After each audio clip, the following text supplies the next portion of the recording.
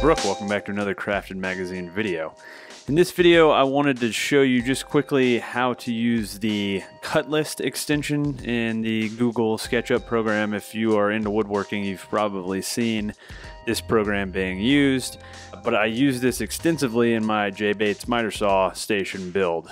So when you buy his plans, you get a SketchUp file, and you also get a very detailed cut list from Jay as part of his plans, but I modified the plan fairly heavily, so the cut list didn't really work for me, and I ended up modifying the SketchUp file to kind of come to my final plans. And so when trying to figure out how I was going to create a cut list for the massive amount of parts that were required for that build, I came upon the CutList extension, which is a free extension for SketchUp. I'll put a link to it in the video description, but I just wanted to show you how it works. So, you just build your model kind of as normal in SketchUp. The one big caveat is when you create your components, which most people, when they create parts for a build, they're going to create a component. So for example, this leg piece here, this is going to be 2 pieces of laminated plywood, and so I made one of these a component and then copied it over here, and then I could copy them over to the same on the other side as well. So the one thing you need to do for the CutList program to work correctly is to name your components with the word plywood in them, or you have a couple options, but to me the easiest is just to use the word plywood. So you can see leg section plywood, shelf plywood, top rail plywood, etc., etc.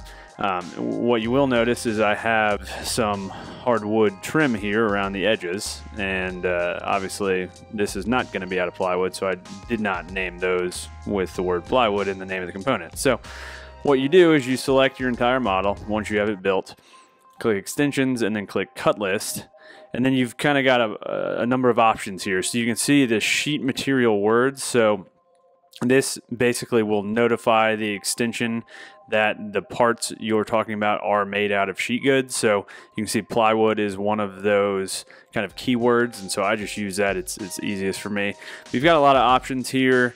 You can do a layout output to an SVG file, a web page, a CSV, a number of different options. So I usually do a CSV and a web page, and then that allows me to print those.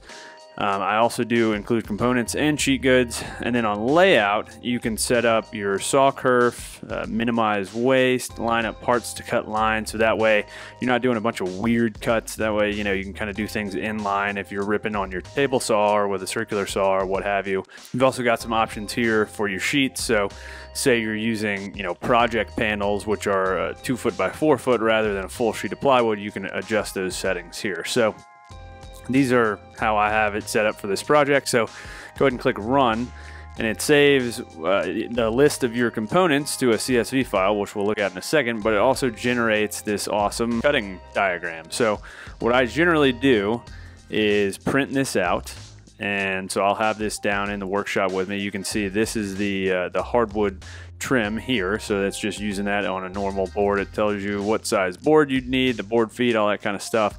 And then this is the sheet goods section, so you can see all of those components I had labeled with the word plywood.